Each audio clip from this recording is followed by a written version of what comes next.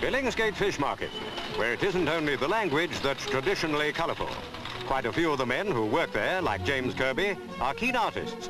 Mr. Kirby was the organiser of the market's 9th art exhibition, to which fish porter Thomas Barton and about 30 others contributed over 100 paintings, drawings and sculptures. The show was held at Fishmongers Hall.